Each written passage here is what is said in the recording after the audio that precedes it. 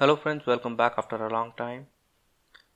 I received a query that a user has 5 cells, and if you put some text in one of the cells, the other cell should have a red background and a dash in it, and that cell color should be white and the text should appear as it is.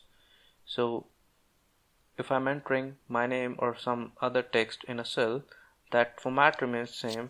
The other cells have a dash as a value and red color as a background, and in other cells if I write anything, it remains as it is, nothing is happening.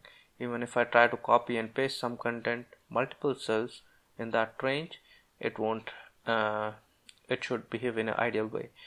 So this is the example that I will create from scratch. So I'll take another sheet. Here nothing is working, so I'll write my logic here. I'll open VBA editor, and if I go to the sheet of this workbook, you will see that in sheet 1 the logic is already written, but we will be writing in the other sheet. The name is sheet 4. So we first of all need an event on the change of value of a cell. So for that I'll select worksheet change event. So in this worksheet change event, whenever user changes a value in any cell of this sheet 4, this sub procedure would be called, but we need to call it or to execute it only for certain rows and columns.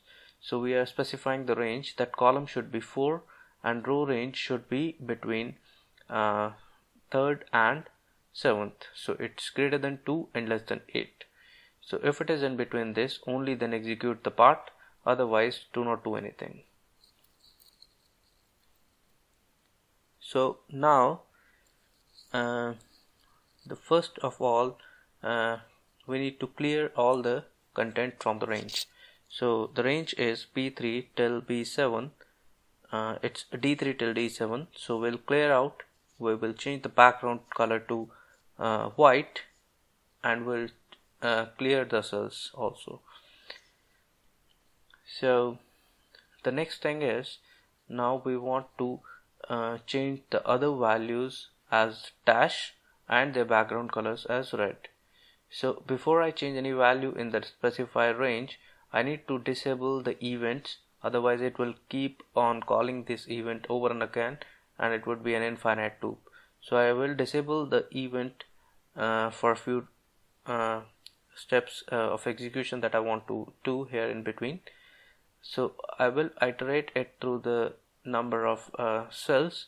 So the cells are in column D and in rows 3 to 7. So I am iterating it through 3 to 7, and if my target row is not equal to current row, which is I, then in that case I will change the value to dash, otherwise I'll keep the value as it is. And I will also change the background color also for this cell. So I'll change the value to dash, and I will change the background color using cells I, 4 dot interior dot color index. Let's say I want to make it red, so I'll keep it as 3.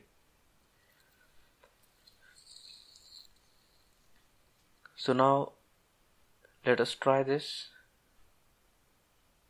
If I go back to the workbook and sheet 4, if I put any value in one of the cells,